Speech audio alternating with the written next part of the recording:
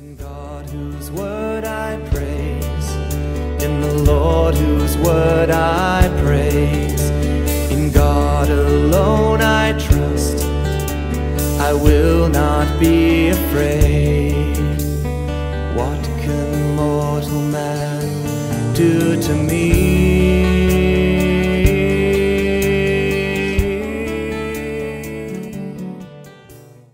Hello, everyone, and welcome back to Preterist Apologetics right here this evening.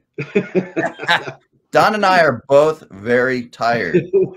we are both extremely tired. I tell you, I have been working on my preparation for the upcoming debate with Richard Carrier.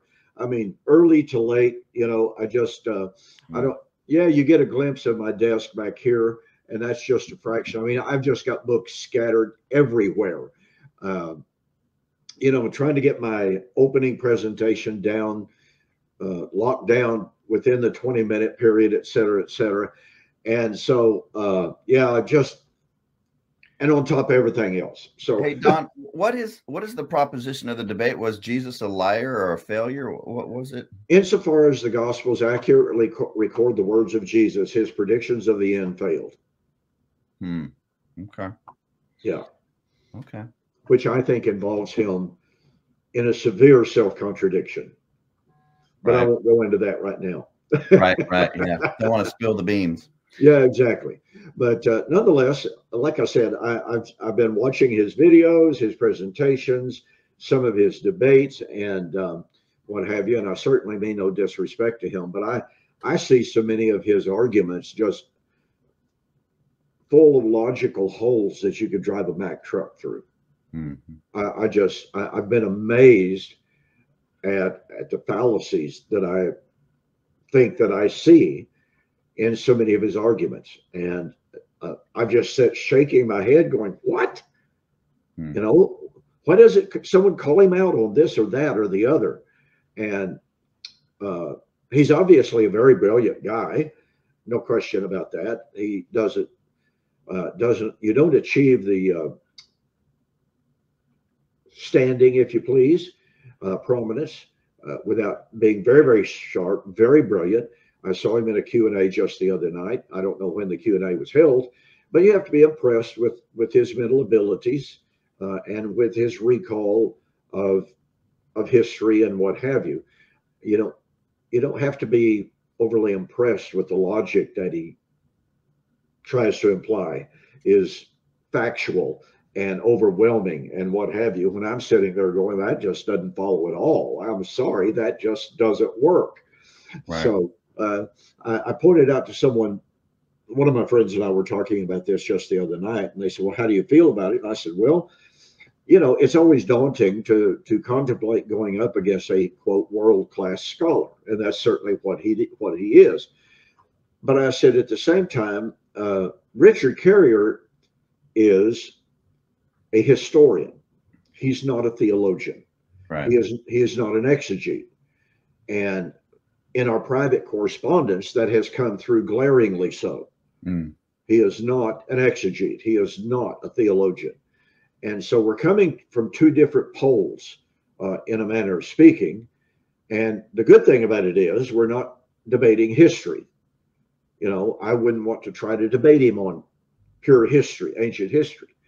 But when it comes to what the Bible says and what it predicted, and I think I've already shared this with you, Mike, in our opening conversations, opening emails, he admitted that he takes the position that Jesus, in his predictions of the end, believed that it would happen at the fall of Jerusalem in AD 70. Okay. That only leaves him one avenue to determine and to establish his perspective. And that is he's got to prove that Jesus predicted the end of time. Right. He predicted that he was going to come back as I like to say, a 5'5" Jewish man in a physical body at the end of time. He can't do that. Right. He just can't do that. And that is proven not from history. That's proven by theology. Right. And exegesis.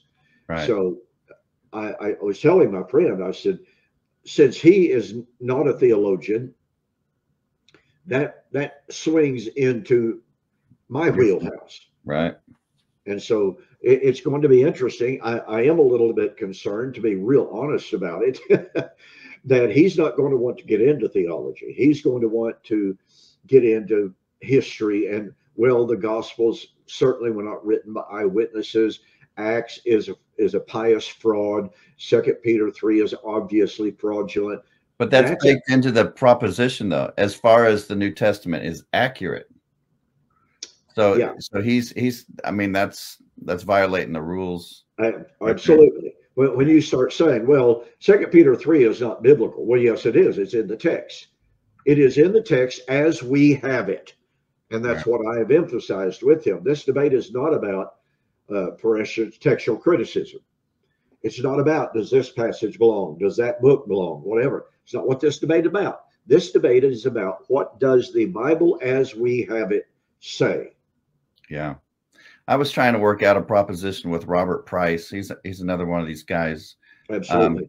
But we just don't have any common ground. You know, it's everything's a myth. Everything's Robert Price and his view that the book of Acts is all about a reworking of the story of Odysseus and the story of the Trojan War. And I'm going, what?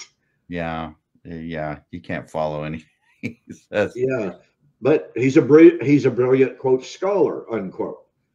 But sometimes it has the appearance of being that some scholars, in order to get their name out there, they compete with one another to see who can come up with the most lavish theories, whether or not there's, and some of these so-called parallels, you just sit back and you go, I'm sorry, I just don't see that parallel there.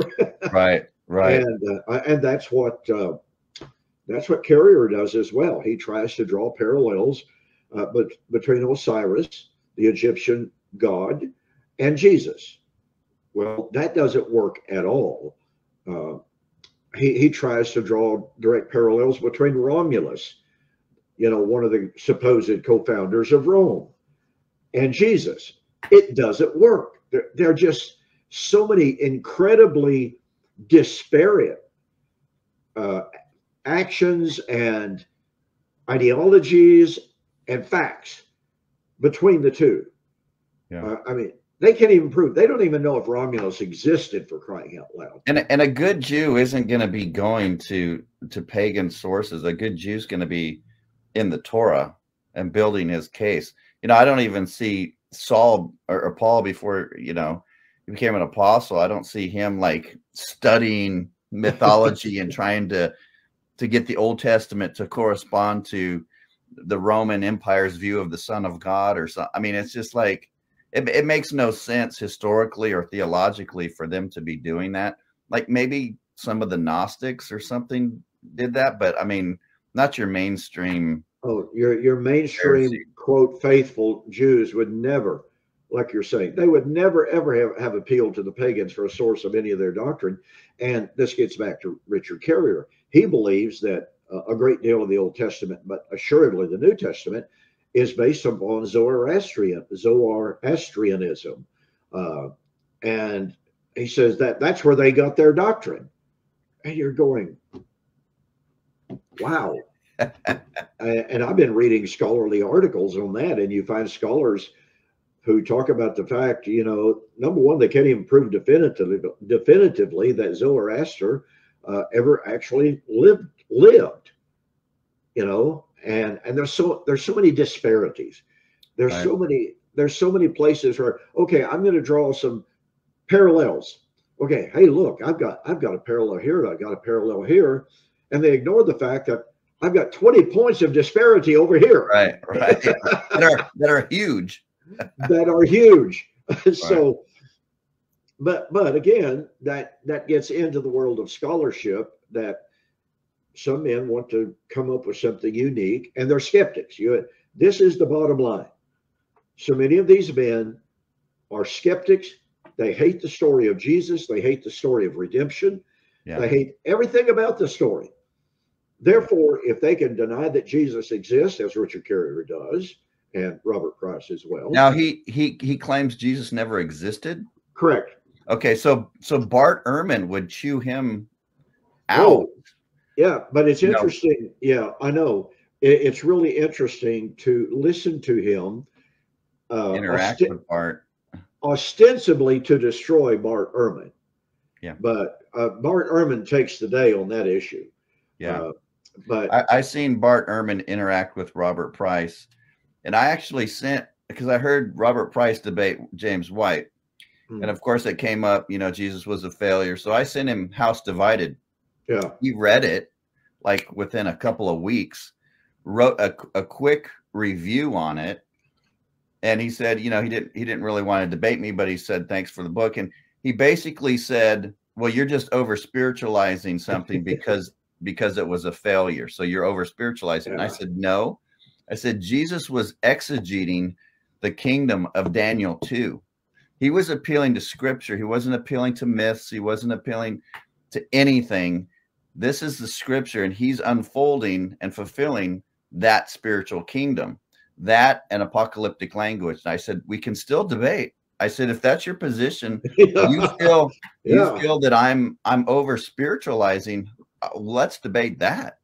And he's the very first time I ever heard Robert Price expound on his theory about the Trojan War and the whole Odysseus and all of that kind of stuff. I sat there and I thought, I wonder why it is in the book of Acts we have one quotation from the Tanakh after another, just one after another, and we don't have a single quote from the Odyssey. Yeah, not one. And yet it's supposed to be about taking from the Odyssey. Right.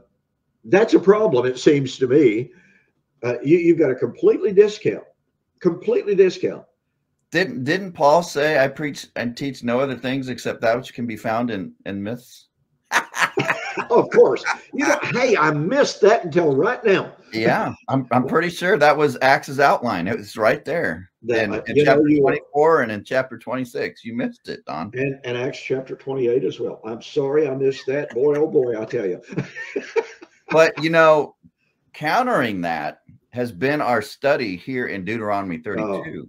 Absolutely. We've watched the beautiful, perfect harmony as Isaiah builds upon Moses' eschatology, as Daniel builds upon Moses' eschatology. Then we got into Jesus. We dealt with the appointed time, right? Deuteronomy 32, 35, and the Septuagint there is that when the appointed time would come, Israel would slip. Her final judgment in her latter days would take place, and she would fall, and that end would be near. And so we've looked at these motifs, not from myths or anything else. The Jews and the prophets are building upon each other and revealing more and more and more. And when we got into Daniel, it just got even more clear. The time of the end, the last days, is going to encompass this 490-year period. And it's going to focus in on the time of the Roman Empire, that fourth empire. And Daniel's very consumed with it. In Daniel chapter 7, we've talked about this before. It's just not dealing with the ascension.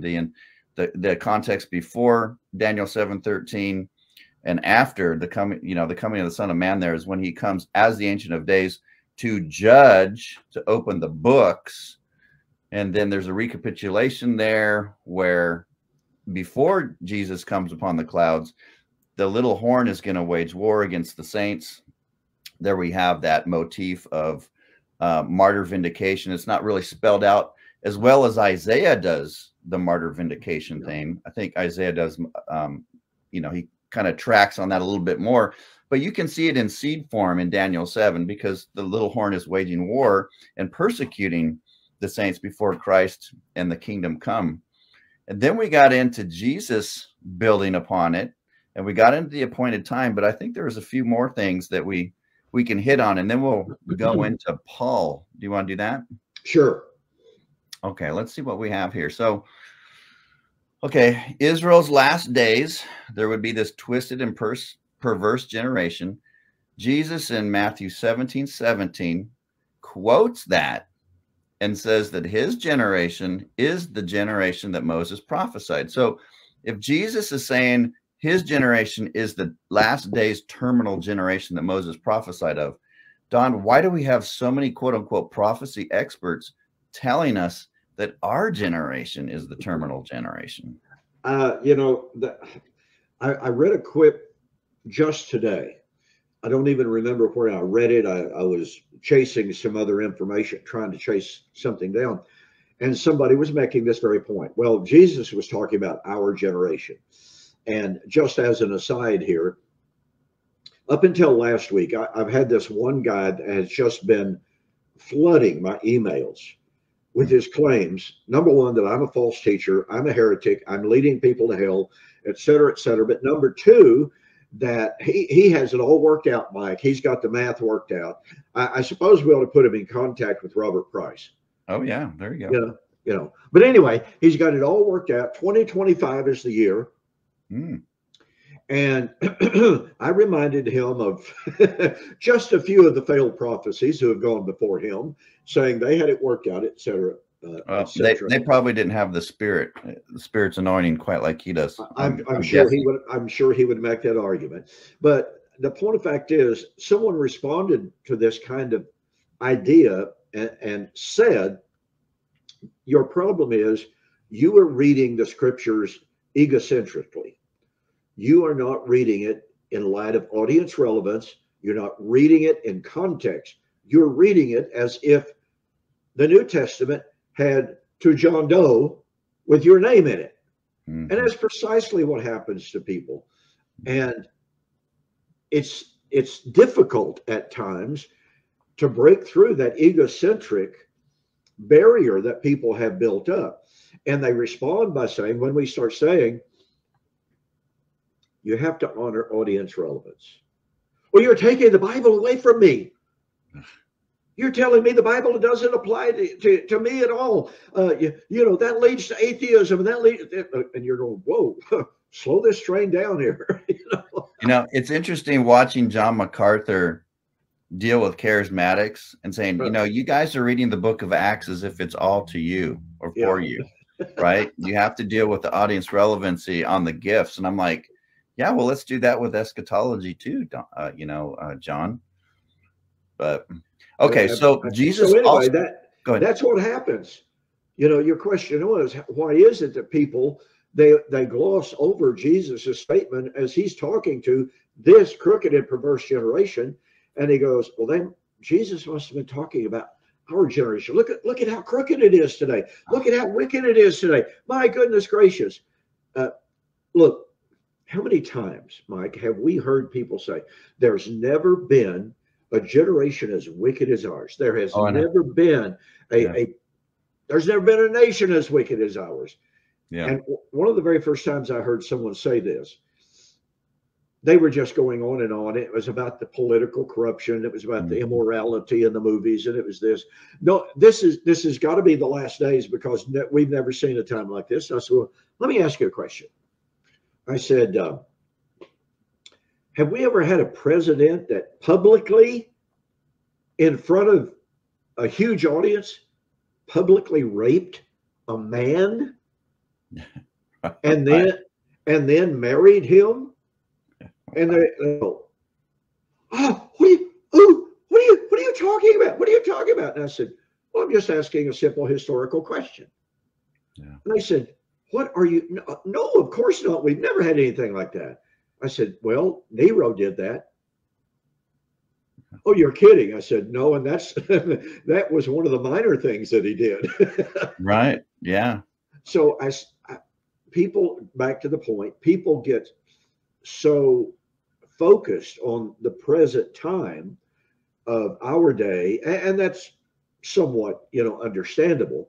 But I think it's just I think it's narcissism that's just wired in us as far as a natural sinful creature that's just, without the word of God and without the Spirit of God, we're so self-oriented. Yeah. It just comes so natural And I think that ultimately is the real problem. And then they read the scriptures in light of their pride and about the world just being all about them. I think that's exactly what we're talking about. And that's one of the functions that we in the preterist movement have got to keep emphasizing to people, that your name does not appear in this Bible. This Bible is written to a particular people at a particular time. And that doesn't mean it has no relevance to us today by any stretch of the imagination.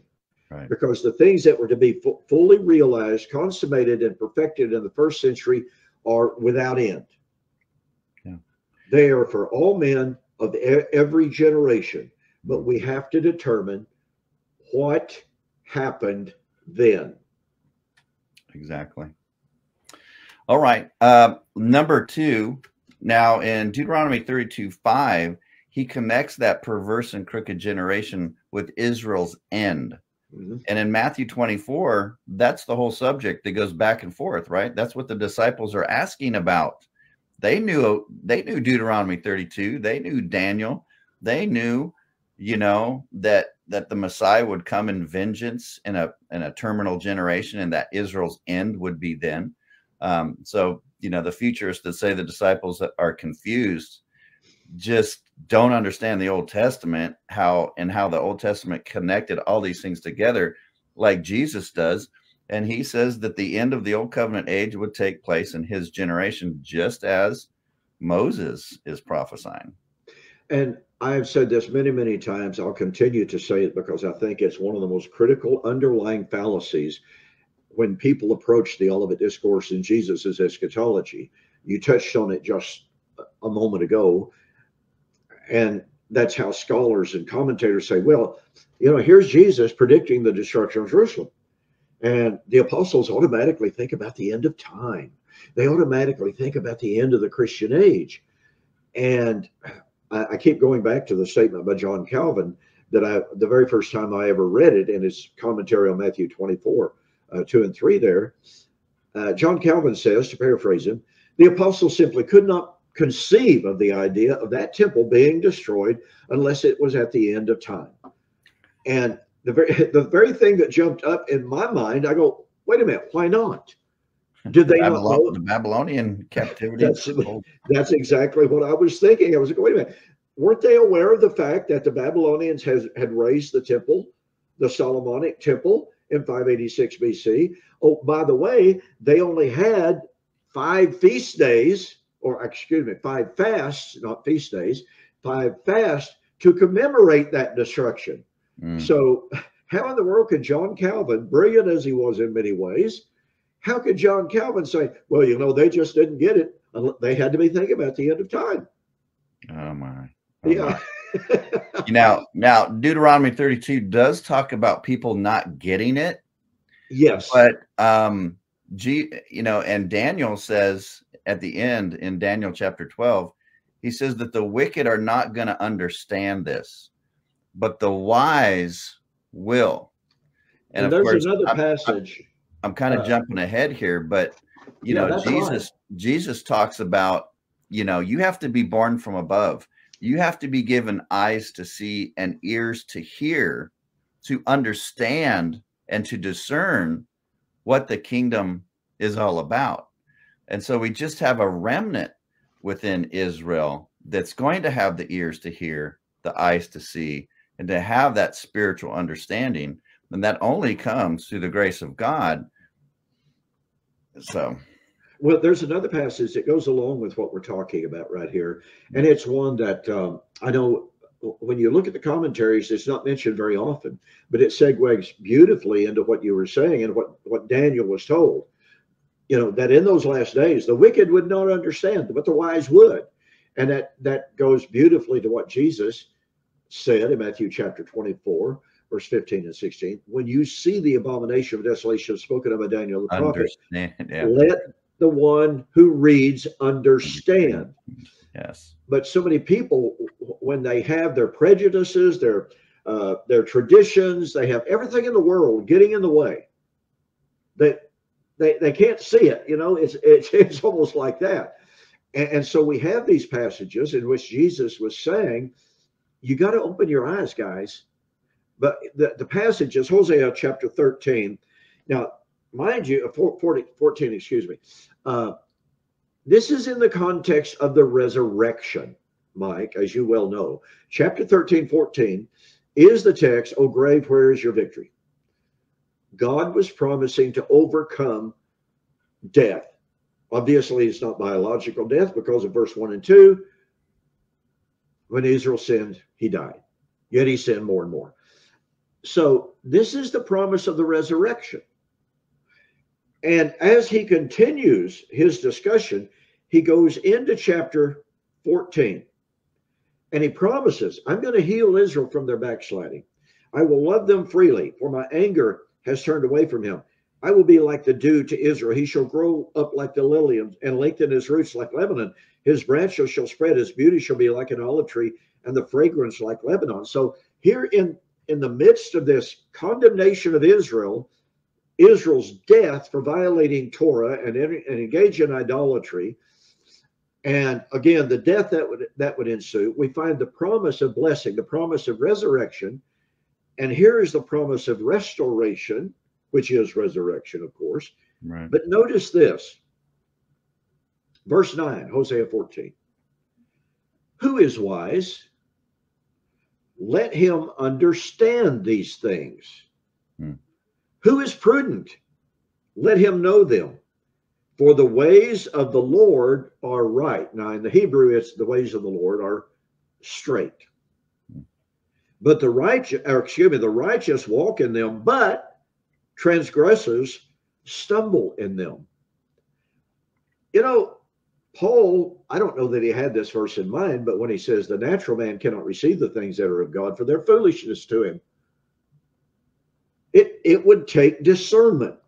Paul said, we compare spiritual things with spiritual. Well, just see. Robert Price says, no, got to look at them literally and physically.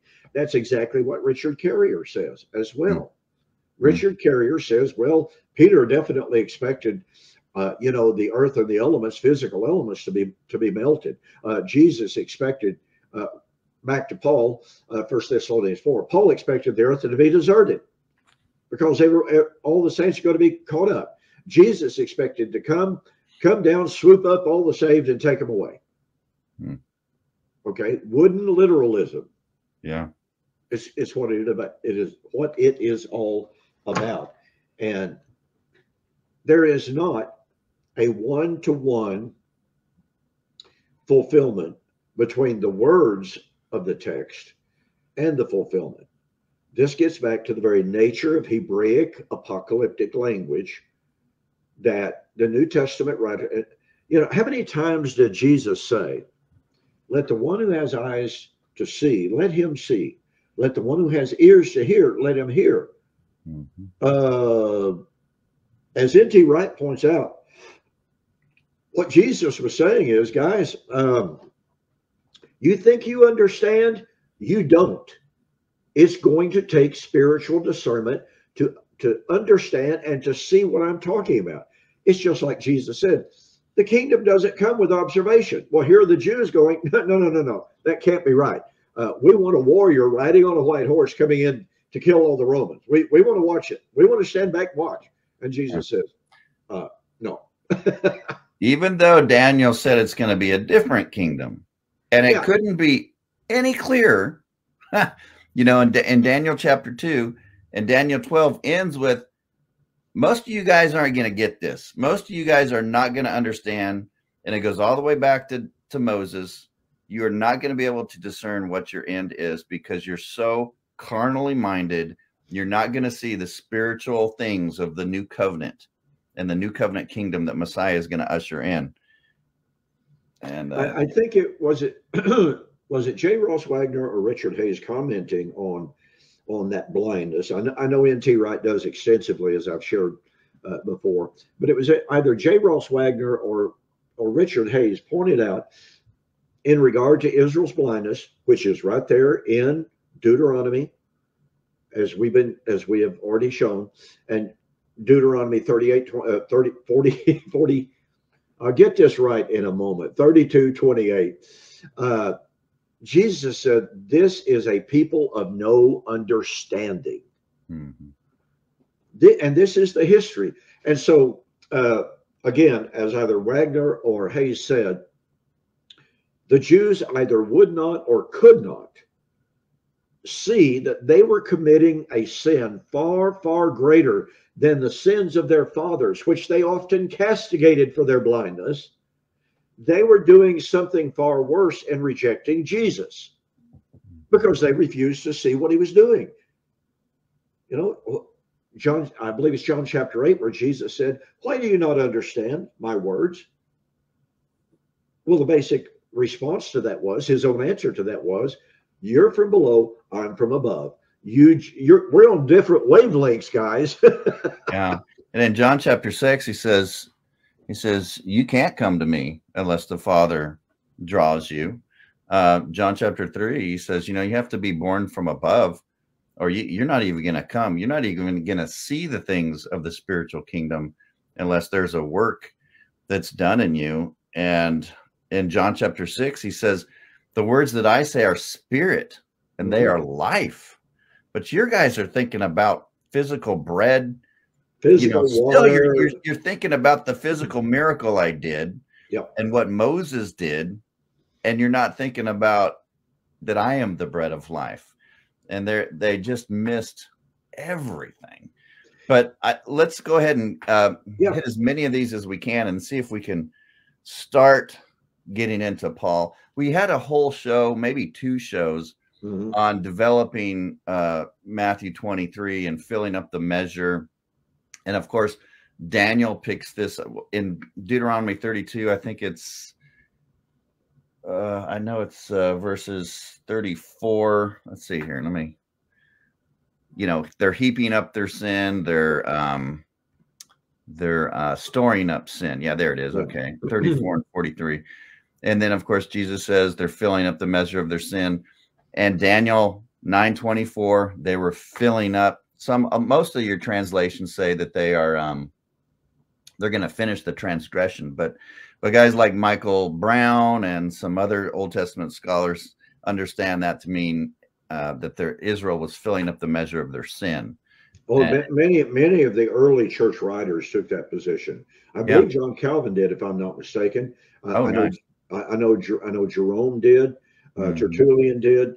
A lot of the early writers recognized that filling up that to finish the transgression had to do with filling up that measure of sin.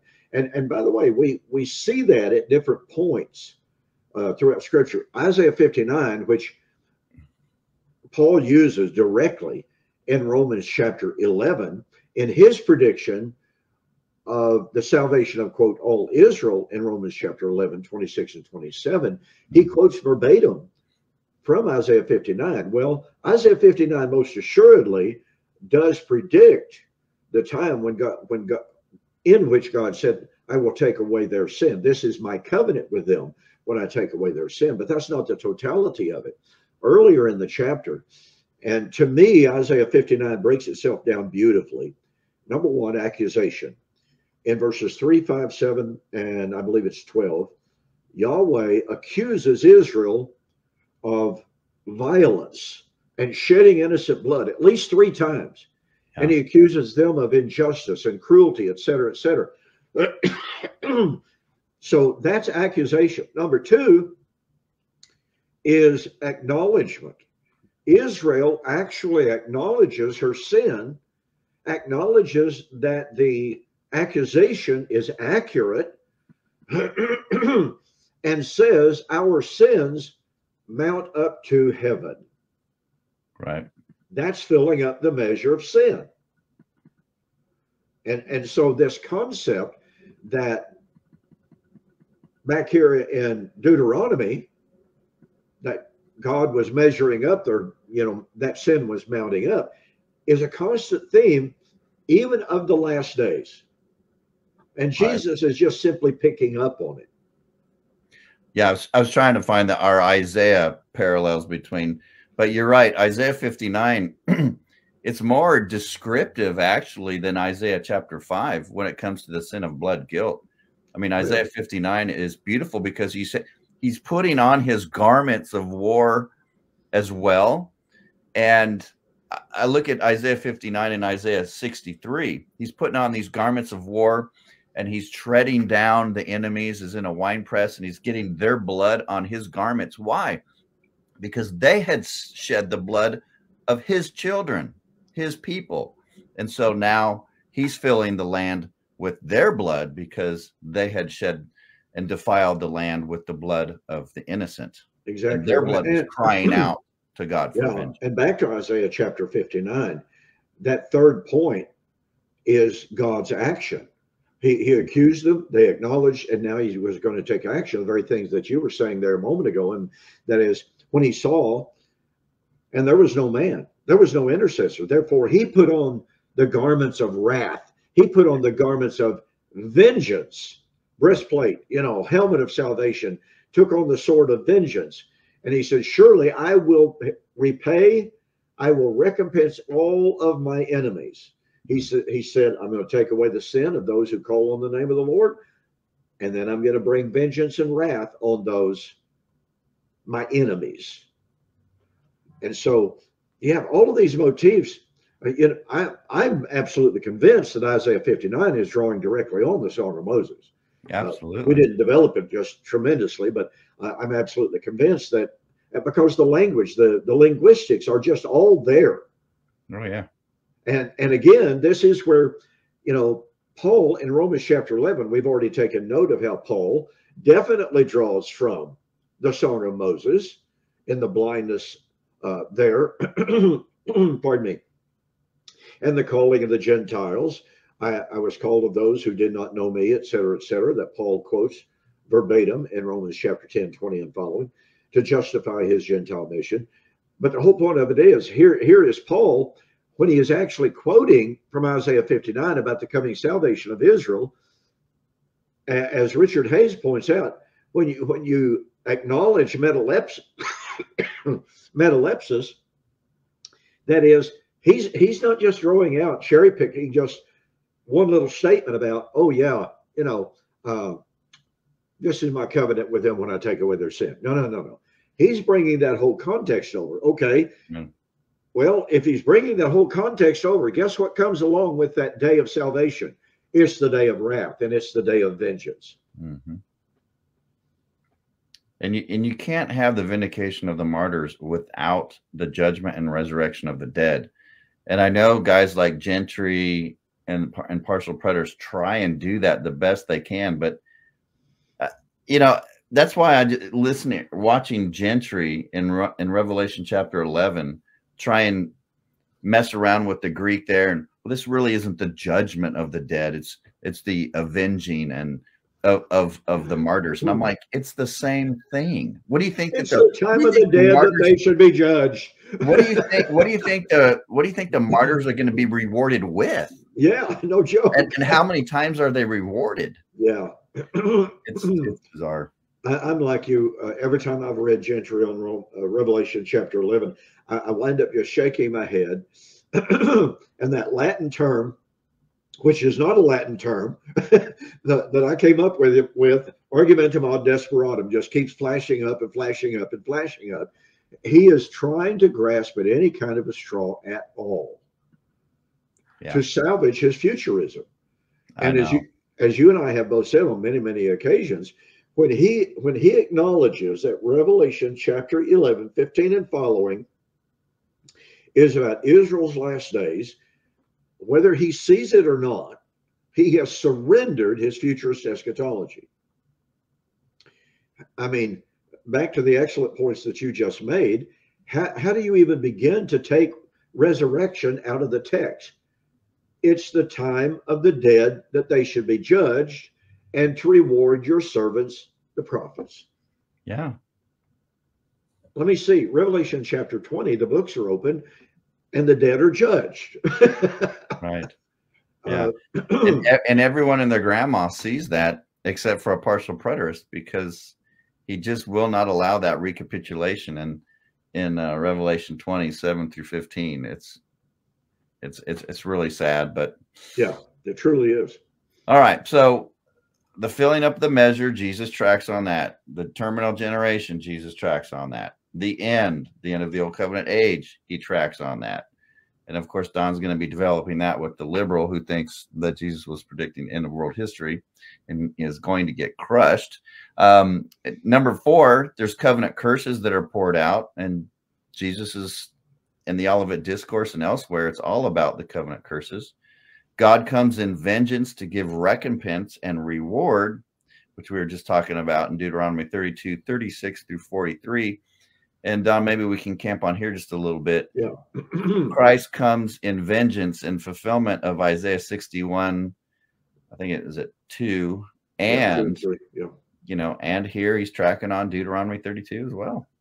I believe one of the great problems that we have in evangelical Christianity today is the dichotomization of motifs. Now, that's kind of a fancy way of expressing something.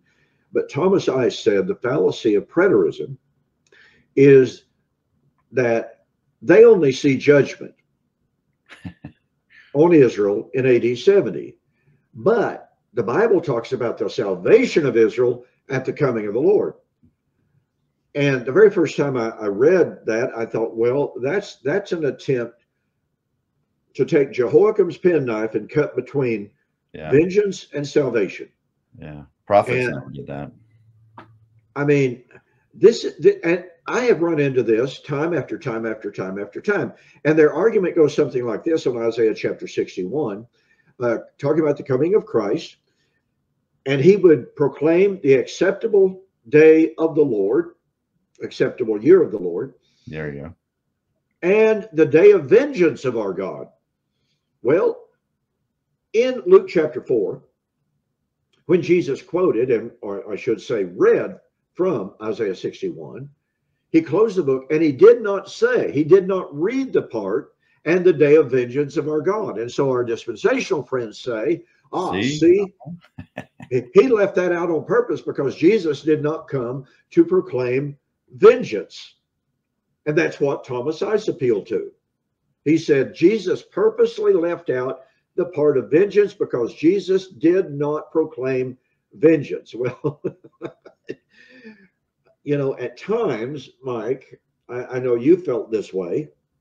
When you read some of these comments by our dispensational friends, you're literally staggered that someone would make a comment like that. Jesus never talked about vengeance. Vengeance was unfortunately a great part of Jesus's message. I mean, just consider, this is just jumping forward into the Gospel of Matthew, for instance. But in Matthew 16, 27 and 28, the Son of Man will come in the glory of the Father with his angels and shall reward every man. Well, unless you're going to take the position that every man was going to get rewarded with the good, with salvation, then guess what? He's going to give vengeance to some. So you can't divide it. You get, again, if you take, well, he's going to reward every man, you say, oh, see, that's just salvation. Well, then you're teaching universalism. But you come forward, and of course, you got Matthew 17, 17, and the implication there of vengeance. Why? Because this is the perverse generation. What was going to come on the perverse generation? Deuteronomy 32, 36 and 43. Vengeance is going to come upon this perverse generation. And then, boy, then it gets real harsh, if you want to put it like that. A certain man had a vineyard and let it out to workers. The time of the harvest came. He sent out his workers to gather the vintage. The workers of the vineyard beat them, mistreated them. Did the same. Finally says, I'll send my son. Surely they will reverence him. But instead they say, this is the son. This is the heir. Let us kill him and take the vineyard for ourselves. Well, Jesus posed the question, what will the master of that vineyard do? Now, and this is really critical, and so many people overlook it. Pardon me. What will the master of the vineyard do when he comes? That's from a That's a cognate of the Greek word erchomai. It's the Greek word elthi. Erchomai is used in Matthew chapter 24, verse 30. They shall see the Son of Man coming. That's obviously a future tense in that text, but same basic word, erchomai. Elthi is used in 2 Thessalonians chapter 1. That to you who are troubled, rest with us when the Lord Jesus is revealed from heaven in flaming fire, taking vengeance on those that do not know God. When he comes in that day. Comes is from elthi, i.e. erchomai. Well, what was the master of that vineyard going to bring when he came? Yeah, he was going to bring judgment, but he was also going to give the vineyard to another group. He's going to take the kingdom from them and give the kingdom to another nation, the church, bearing fruit. And everywhere, I don't care if we're looking at Malachi 3 and 4 and John the Baptist eschatology in Matthew 3. When he comes, when the harvest comes, it's two sides of one coin. That's exactly you have judgment for the apostates, and you have reward and salvation for the righteous remnant. And Thomas Ice's big thing in Matthew 23, I think I have it up here, Matthew 23, 29 through 39.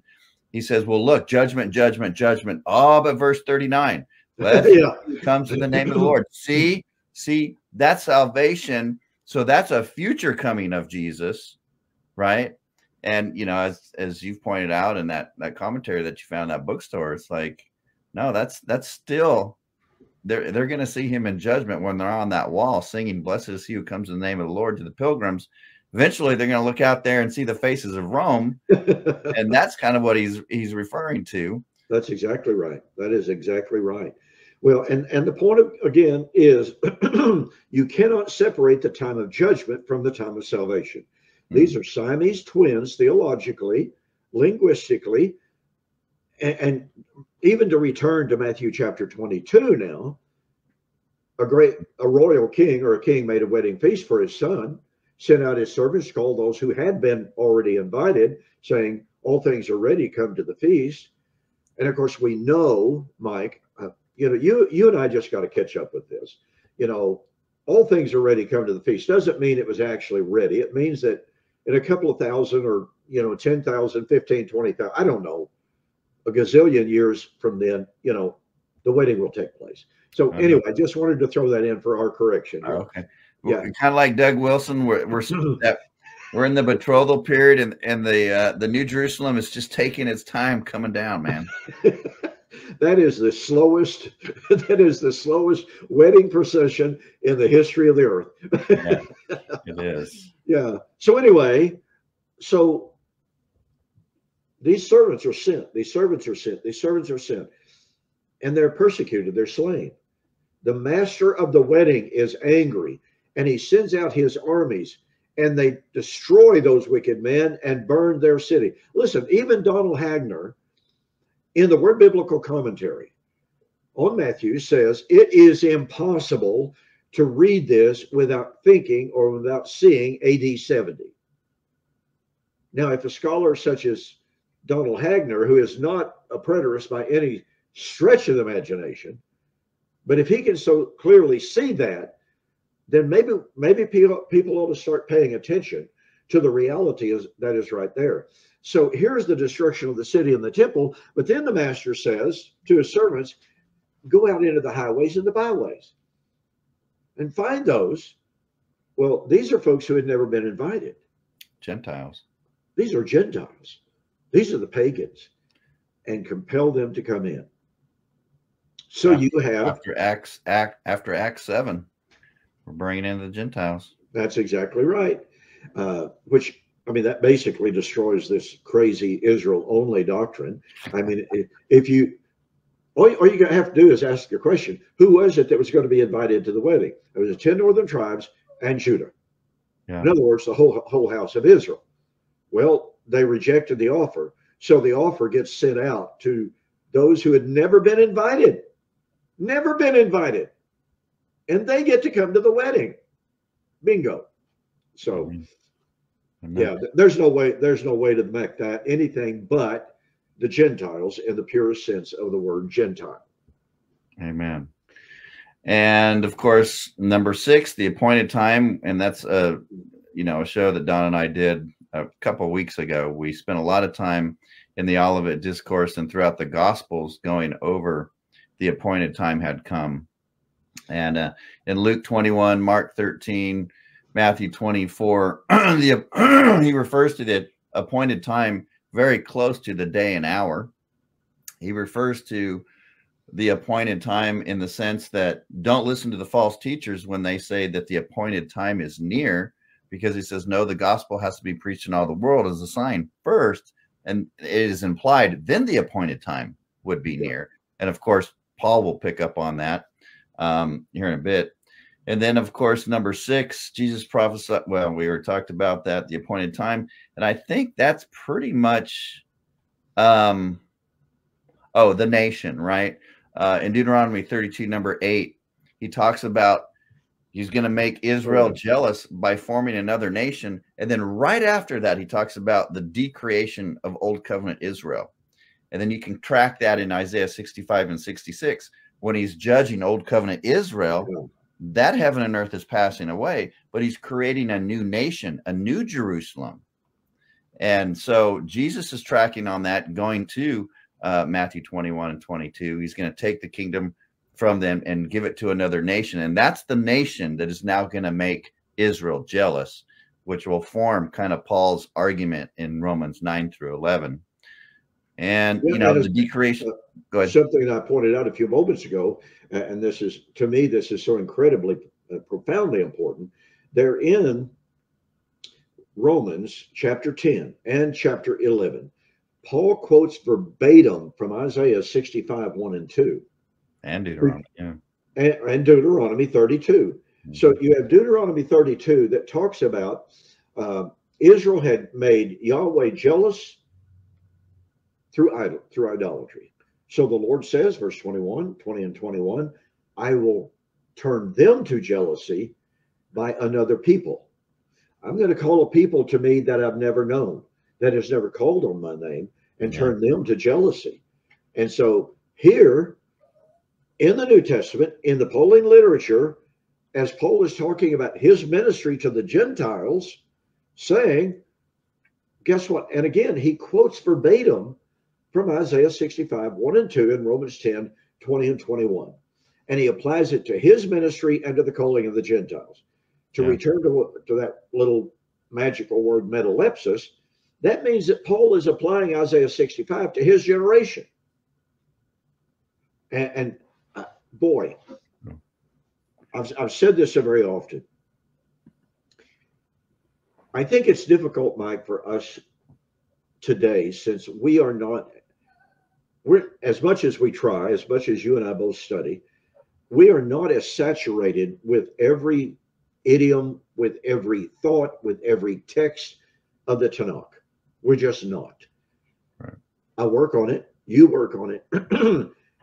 But to the ancient Hebrews, listen, by the time when they were getting ready to have their bar mitzvah at age 13, a young boy, had to be able to quote verbatim Genesis through Deuteronomy. Hello. Yeah. But that gives you an idea of how saturated they were. There are lots and lots of stories of rabbis who could quote the entirety of the Old Testament, every single book, every single chapter, every single verse. Mm-hmm. And, writing was very expensive back then. Oh, it was. And so not only do they have all this scripture memorized, but writing was very expensive. So it's only natural that in their hermeneutic and how it would develop is they would appeal to a certain passage, but they understood the block, like say it was Isaiah's little apocalypse, right? A block of scripture, very well known. They would incorporate that whole eschatology, all that theology, that entire context. And, we talked about this before, Michael Brown poo-pooed your approach to all the Old Testament texts that Paul's appealing to in Romans 9 through 11. And yet then he whines when Rabbi Tovia Singer is appealing to Psalm 22 and some of these other passages and claiming that the New Testament authors aren't incorporating more. And Michael Brown says, oh, no, it was a Jewish hermeneutic that they would incorporate the whole context. You can't have it both ways there, dude. That's exactly right. So again, that point being, since Paul is quoting the Psalm and quoting the Isaiah, and I like what Ross Wagner says on this, Paul in Romans 9-11 is calling Moses and Isaiah as his chief witnesses to indict Israel of his day for their unbelief, which would lead invariably to their destruction. That's the message of Moses. That's the message of Isaiah. You cannot ignore the fact that Moses is predicting Israel's last days. Isaiah is predicting Israel's last days and the new creation. They are interconnected. They are hand in glove. And so to try to say, well, yeah, Paul quoted from Isaiah 65-66, but that doesn't mean that he has the context of Isaiah 65-66 and the new creation in mind in Romans chapter 11. No, it means precisely that. Yeah. It's beautiful, the harmony there in Deuteronomy 32 with the formation of the Gentile nation or the church right on the heels of the decreation of Old Covenant Israel. And then you come into Romans and you go into Isaiah and it's the same. And then Paul appeals to both. And it's like, hey guys, how can you say that the mission has failed to Israel when this was prophesied in Deuteronomy and Isaiah? That, I mean, in a nutshell, that's basically what he's saying. Oh, he's that's destroying them with their own scriptures. Yeah, and that's why, as I just noted, J. Ross Wagner says, Paul is calling Moses and Isaiah, here's the lawgiver and the prophets. He's calling the law and the prophets as his chief witness in his indictment of Israel. And that blindness that Isaiah talks about repeatedly over and over and over, all throughout the book of Isaiah, Isaiah chapter 6, Isaiah 28, Isaiah chapter 29. And I like what N.T. Wright says about this. N.T. Wright says, when Paul says blindness in part has happened unto Israel until the fullness of the Gentiles has come in. And N.T. Wright says, one would really like to think, well, okay, then until the fullness of the Gentiles comes in, that might that might indicate a reversal of Israel's fortune. But he said, however, when one follows the imagery of Israel's blindness in the Tanakh invariably led to their judgment, not to their salvation as a nation, but to the destruction and judgment of the nation, leading to the salvation of a remnant. Mm-hmm. And I mean, he's exactly right on that. When you follow that line of discussion of blindness of Israel in the Tanakh, invariably it was God would talk about their blindness and say, okay, here's what's coming, guys, as a result of your blindness. Very soon. And very soon. And so thus, again, in Romans chapter 11, 25, when Paul, and he's already brought out their blindness earlier in the chapter. And one of the most powerful passages that he has adduced is from Psalms chapter 69, which is just, I mean, good grief. It is an incredible text that is, and many commentators have just glossed right over. But I'm telling you, the messianic import, the last days import of the coming destruction of Israel because of their blindness is incredible. I mean, it's extremely powerful. I would encourage everyone to read Psalm 69 as Paul quotes it. Let their table become a snare unto them. Lord, they've closed their eyes. Well, and their Passover table had become a snare in AD 66. That's precisely what happened.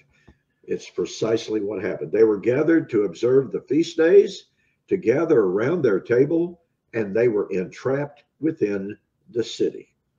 Amen. Yeah. Amen. All right. Well, hope you guys enjoyed this episode.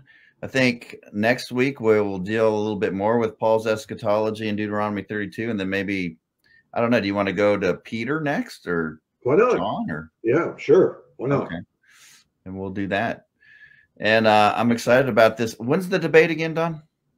October the 12th. That's Okay. on a Saturday. Okay. I will actually be in Asheville, North Carolina for one of the I'm gonna try and drive down there. Excellent. And But I'll be there for a Burroughs of Berea blog, and then we're staying over for Saturday. Pardon me. And they've already told me, they said that we're going to set up a studio for you, going to have a beautiful background, and you're going to look good. Yeah. I was talking to Rick about it the other day. He's when he puts something on, I mean, he goes all out. So, well, boy, I can't tell you how excited I am about this. It's not often that you can get some of the higher academic guys to actually stoop to debate somebody like us, and so I give Dr. Carrier credit in that way, and it's just a matter of trying to get the point across. Amen. All right. Well, we'll catch you next Friday then. All right, man. Good night. Take care. That I may walk before my God in the light,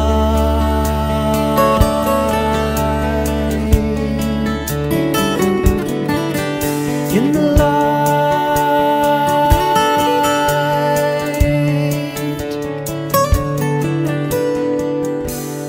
light of life, in the light of life, in the light of life, in the light of life, in the light of life, in the light of life.